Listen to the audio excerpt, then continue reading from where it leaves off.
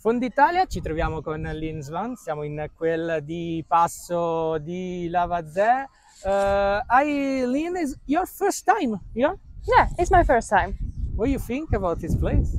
I love it. We've been here for a little bit more than 2 weeks, and we'll stay 1 week more. And we thought before that 3 weeks maybe would be long, but it's been really good. So we haven't done everything you can do here, and yeah, it's been really good days. So really good training and really good, easy place to just train and have a nice time.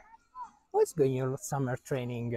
Last season, obviously, the last 2 seasons, you had some problems at the start of the training. So it's the first time after 3 years that you can start to train from the beginning. Yeah, I think I didn't. Well, last year I had a lot of problems with my with my shoulder. So I wasn't able to train as I should or as I wanted to.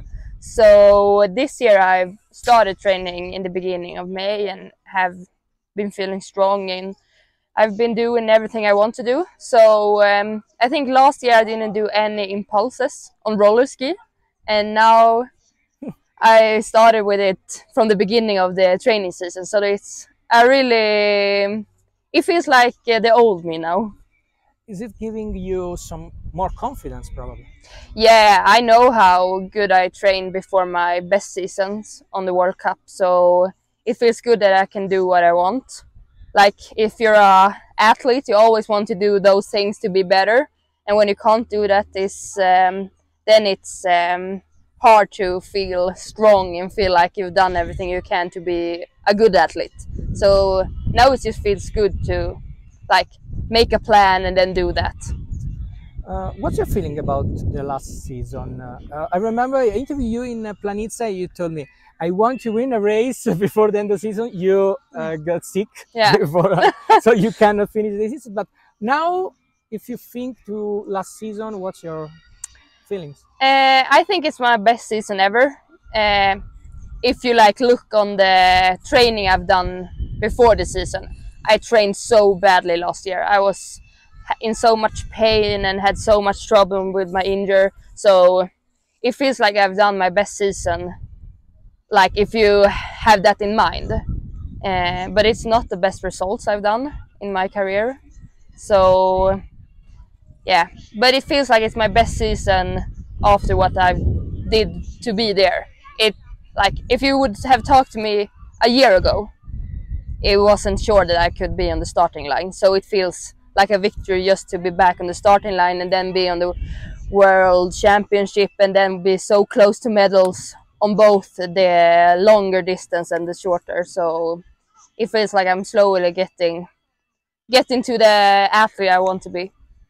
So how much angry you are to return to win a race? Yeah, I'm looking forward to compete a little bit more the next season, because last season I started to compete not in the beginning, and then I got sick in the end. So I just want to compete every weekend and be as good as I can in every races. So I want to race really much, and race both sprint and distance. So I'm looking forward to that. Probably now it's in the sprint races is totally different in the women, because I remember when you have the injury, you were one of the best, and probably the best, because you won a lot of race in a row. But there's Lampage, there's Falla. Now it's totally different. Now it's the return of Schistad, for example. There's your teammate Jonna Sundling. So how much different?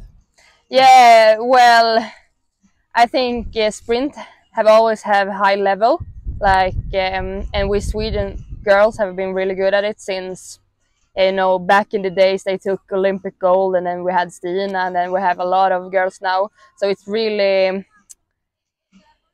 you have to be really, really good to win now a sprint. But I think it was like that before, but the level is it's not just 2 persons who can win a race. Now it's 5, 6, 7. It's so many girls who are equally strong. So you need to have that day to win. And I think it's much nicer. It's much nicer to really like give it everything you have to win a race than feeling like, okay, I should win this race because I'm the strongest. It's much more fun to be like, everyone here can win, and you need to be like really good to win. I remember you told it was at the end of the season 2020 that your target was to be the last fractionist for the Swedish team.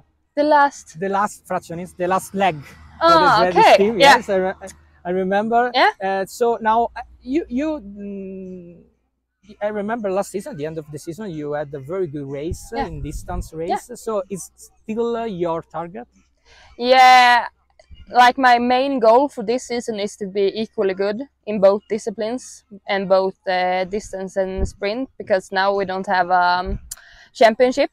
So you need to be good the whole season to be able to compete in a total score. So like my target is to be as good as possible in everything, not just only a sprinter or a distance. I want to be like the same good in distance and sprint, and then I know I have some really good results in distance, some really good in sprint. So I don't see myself as just a sprinter or just a distance racer. But my biggest goals on ski is to go like fast and go sprint. So I think that will be like my core thing. But we'll see.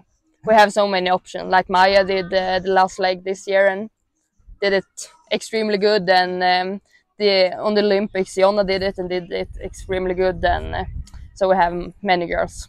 That's the good thing. If someone's sick or injured, we can still be a strong team.